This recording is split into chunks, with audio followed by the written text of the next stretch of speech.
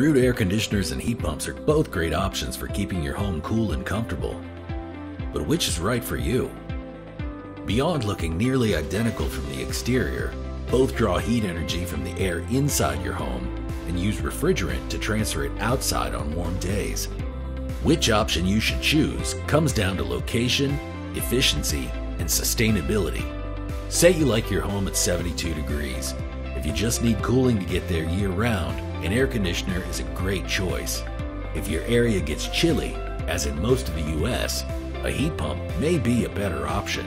As temperatures begin to drop, heat pumps can run in reverse, efficiently drawing heat energy from the air outside your home, even if it's much cooler outside than in, and pump it inside, creating a warm and comfortable home. With an AC, you'll need another heat source, like a furnace, but furnaces do release greenhouse gases. If temperatures in your area go very low, typically below 40 degrees or as low as 17 degrees in our most efficient models, a heat pump's efficiency begins to drop. So a secondary heat source is often used as a backup when temperatures dip.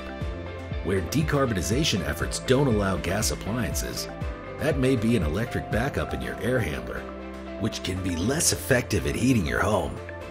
Heat pumps contribute savings and sustainability when it's chilly, but when it's cold, furnaces may heat your home more effectively. When it comes to effectively and efficiently heating and cooling your home, there are many options to choose from. Hopefully this crash course on air conditioners versus heat pumps makes selecting your next system a little easier.